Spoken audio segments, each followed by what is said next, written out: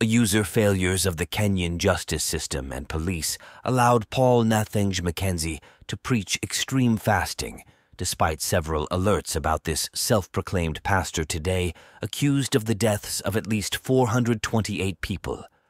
Pastor Mackenzie has been in detention since April 14th, the day after the discovery of the first victims in the Shakahola forest, where followers of his International Church of Good News gathered, to whom he preached to fast until death for meet Jesus before the end of the world in August 2023. Since then, 428 bodies have been dug up in this bush area of southeastern Kenya, where research is still underway.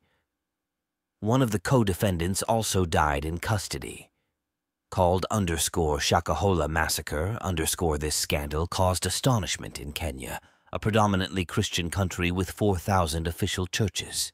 Kenya has experienced deaths linked to religious extremism in the past, but the Shakahola tragedy accounts for the highest number of deaths, recalls a senatorial commission of inquiry, stressing that this toll exceeds the worst jihadist attacks on its soil.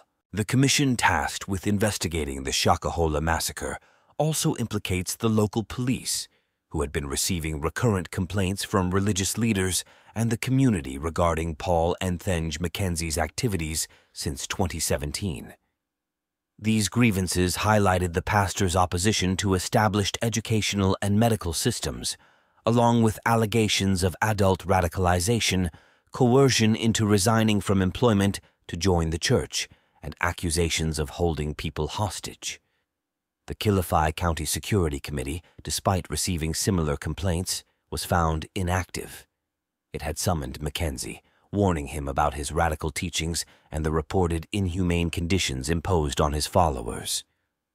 Recognizing the inadequacies of existing legislation, the committee urges Parliament to pass the Religious Organizations Bill 2023, aiming to establish a legislative framework for the regulation of religious organizations. In a separate legal development, Mackenzie was found guilty on November 10th for 2 counts related to the illegal exhibition of films on Times Television without the approval of the Kenya Film Classification Board. Charges included operating a film studio and producing films without a valid filming license from the board.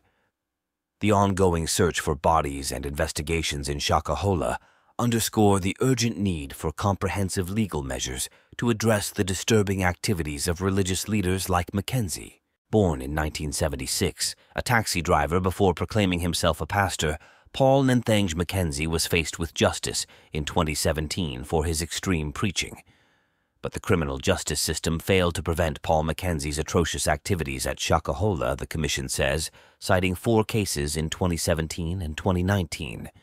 In 2017, he was notably acquitted of charges of radicalization, while he illegally provided school education. He rejected the traditional educational system, which he said was not in conformity with the Bible. In 2019, he was accused of being linked to the deaths of 2 children who died of hunger and suffocation and were buried in the Shakahola forest. He was released on bail pending trial. In recent times, we've witnessed a disturbing trend where certain individuals exploit the sanctity of churches and religious faith to manipulate vulnerable minds. A glaring example of this manipulation is the Shakahola massacre, where Pastor Paul Mackenzie shamefully convinced followers to starve themselves in the misguided pursuit of heavenly salvation.